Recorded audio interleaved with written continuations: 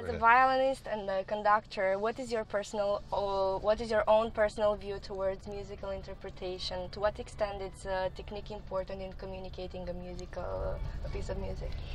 Well, the thing is, in order to do anything on a high level, you have to have perfect technique. So you have to work from the age of 4 or 5 all your life. You have to practice your craft. You have to be the best you can. And if you get on that certain level, the best technique is the one you don't even notice. It all seems completely natural. An audience should always feel that you're playing just for them now. Not that you've been working so hard. No, that's never good. But the technique, the best technique is the one you don't notice.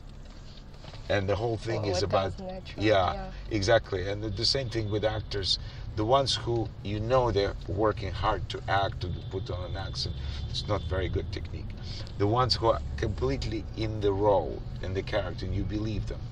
The same thing in music. When you come out, you say, that's the only way to interpret it. You're a veteran of international performance, and you have done a remarkable career over the time. What would you say is the single biggest difference in the way you approach your work now as compared to in the past?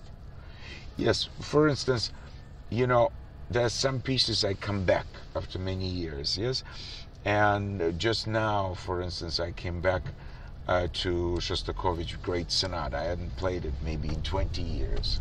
Since I started conducting, I hadn't played this piece. So now I come back to it as violinist, but with an experience of a conductor.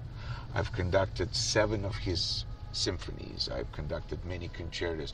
So my understanding, also I'm older, and so my life experience is much richer. So I perform this piece, the same notes, the same piece of music, in it from a different point of view. So it does affect. When I listen sometimes, I don't listen to my recordings very often, but sometimes if I listen to an old record of mine, recording of mine, it's like looking at the picture of me as a young man. So do you have any feelings as the progressive development of music programs and trainings within Romania? Oh yeah, because you know, the festival that you have now, the last few times that I was here, you have the best of the whole world is coming here. Wow. I just had breakfast with Yuri Temirkanov, who is conducting tonight. He's a great friend, and also I've performed many times with him as a solist. And he's conducting with St. Petersburg Philharmonic right after I performed at Athenaeum with my NES Chamber Orchestra. And then there was London Symphony last night, and another one, and also Elizabeth Leonskaya is the soloist, and I just saw her in London. So you can meet everybody here.